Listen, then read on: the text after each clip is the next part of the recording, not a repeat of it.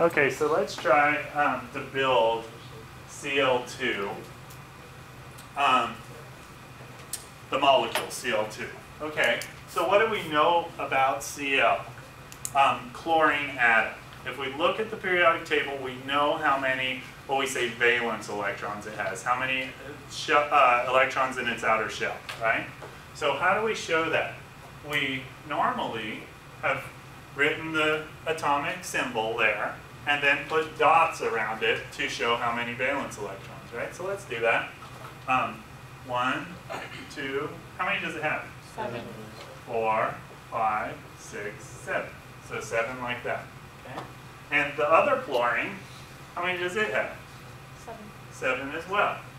So what I tend to do is make the spots next to each other, the spots where the 2 electrons are missing, next to each other.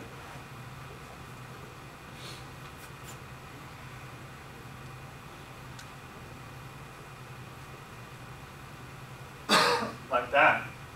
And remember, this is a covalent molecule, so instead of transferring an electron, they're going to share. So they're going to meet in the middle, so cooperation.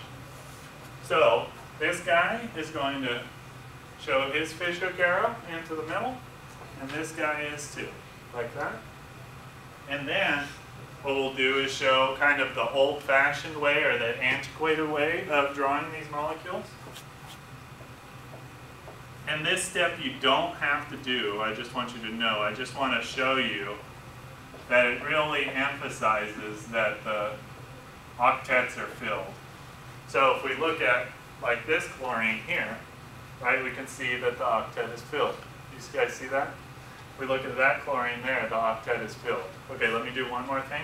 But instead of doing this, we use a new thing these days. It's not new, it's like 40 years old or whatever. But anyways, it's called a bond. We draw those 2 shared electrons as a line like that. So what's your question? If we were just to see the Cl2 and just like skip all of that and go to the result, is that okay? Totally cool. That's what I would prefer you to do. I'm just showing you this so I can put my hand over there and you can see full valence shell. Full valence shell. Okay? This actually, I wouldn't even, if I were doing the test, I would never put that on. But do we have to do the left side too? This is the showing of the making So of the we have bond. to do that Yeah. Yeah, you want to do that, definitely. Are there any questions, more questions about this? Does this make sense to you guys? Okay.